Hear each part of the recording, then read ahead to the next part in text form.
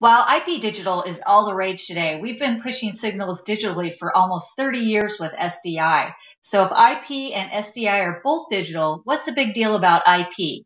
So it gives us immense flexibility and a whole lot more power as we adapt to new formats into the broadcast and into the content creation ecosystem.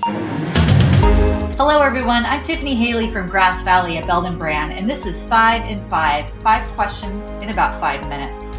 In this episode, we're talking with recently inducted SMPTE Fellow Chuck Meyer, Chief Technology Officer of Production for Grass Valley, about why one type of digital is so much better for broadcasters and media companies than another. Chuck, I want to start this conversation with you thinking back to 1989 and SMPTE's standardization of 259M for SDI. How did that affect an industry rooted in analog?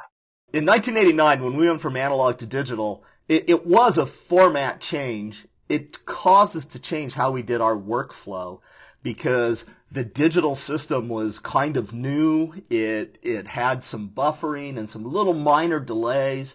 But basically, we just converted an analog signal to digital, and we didn't change a thing in our workflow. With IP, it's a total change in the workflow and how we do everything. But, SDI is still with us today, and it's evolving to handle faster data rates, including 12G and 24G for 4K UHD signals.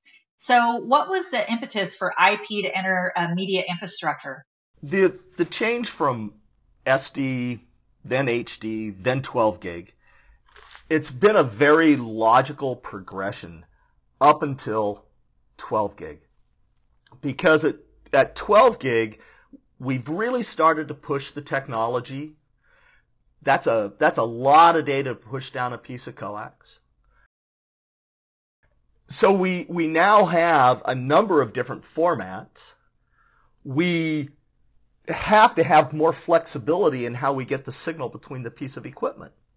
So just changing the bit rate wasn't enough to let us get where we need to. So IP gives us a more flexible bit rate. It gives us a bit rate that's moving dynamically much faster from the computer industry than what we would traditionally move for things purpose-built for broadcast. So it gives us the new platform we need for the next generation of video.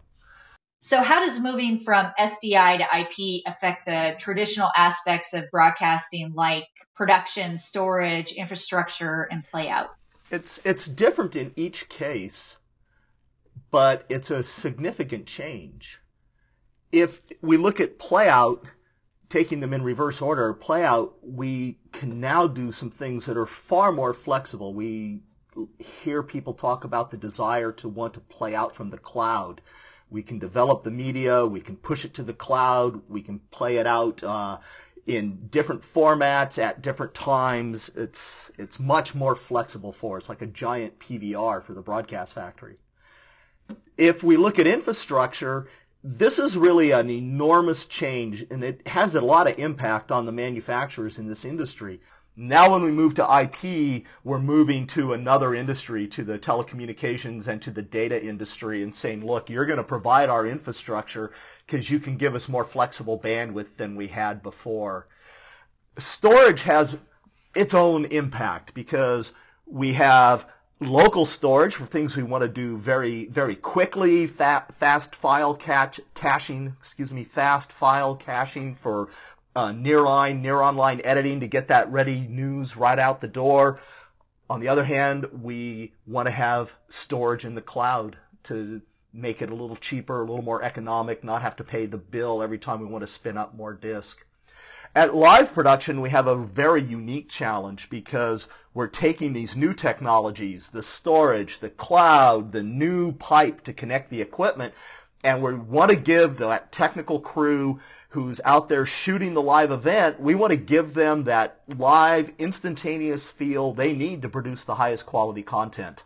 And in each one of these, how we manage IP technology is different and unique, and it's how Grass Valley is really going after helping its customers to use the new technology for what it's valuable for, but not have to change their prior workflows.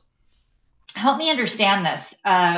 Chuck, while SDI and IP are both carrying program essence and metadata, how do they differ and how they do that? SDI was a very strict, very exact way of taking information like the video picture, like the audio channels, and some metadata, and putting it together, and exactly where every piece of information was known in advance. If I take IP, I can take those apart. It's easier to say, here's the video, here's the audio, and here's the metadata.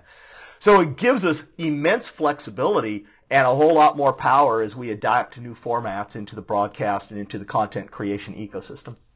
Recently, we've seen organizations starting to do cloud-based playout, which, as you know, is only possible with IP. Is today's technology truly mature enough to handle real-time streams and house valuable assets in the cloud, or do you think there are still some major caveats? So there is one caveat, Tiffany, and that's security.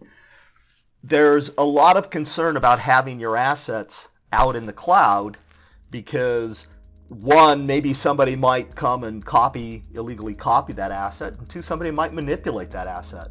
So that's really where there's a lot of focus in the industry, and it's not so much about the technology to get the video or the media to the home, it's much more about ensuring the security and therefore integrity of the content. And that's 5 questions in about 5 minutes with Chuck Meyer, Chief Technology Officer of Production for Grass Valley. Thanks for joining us. We'll speak again with you soon.